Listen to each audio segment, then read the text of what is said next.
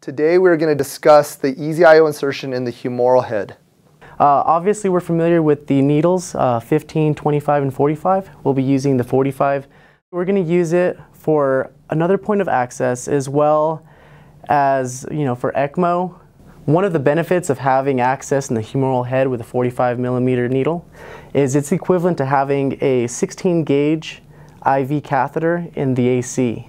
Yeah, so some things to consider after we have the Easy IO inserted into the patient is dislodgement. So we don't want to raise our arms up overhead because that's a way that it'll dislodge.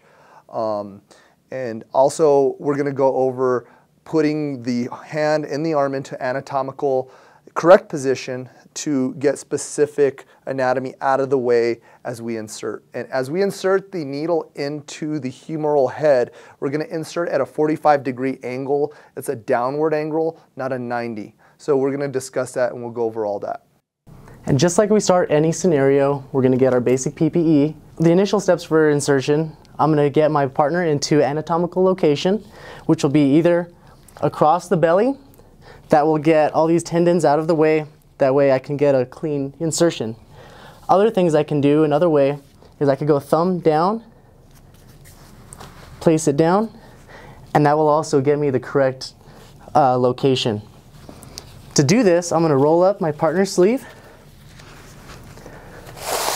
I'm going to get everything needed, make sure it works.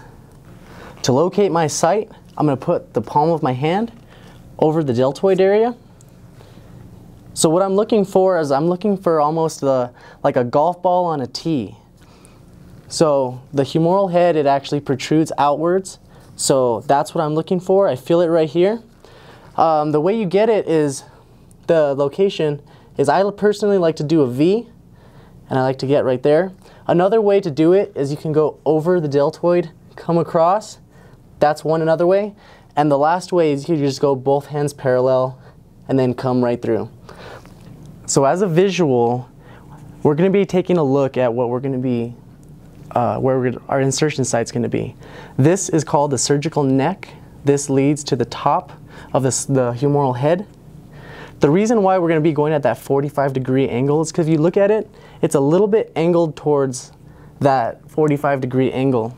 So that's why we're going to come directly down onto it. Another key point is this is going to be painful. So obviously in our protocol, we're going to have lidocaine. Lidocaine, we're going to be administering 40 milligrams, which is 2 cc's. So for visual, I will expose my needle.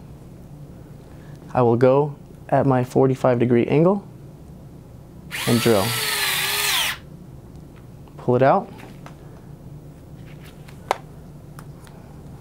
Unscrew it, and that's my site.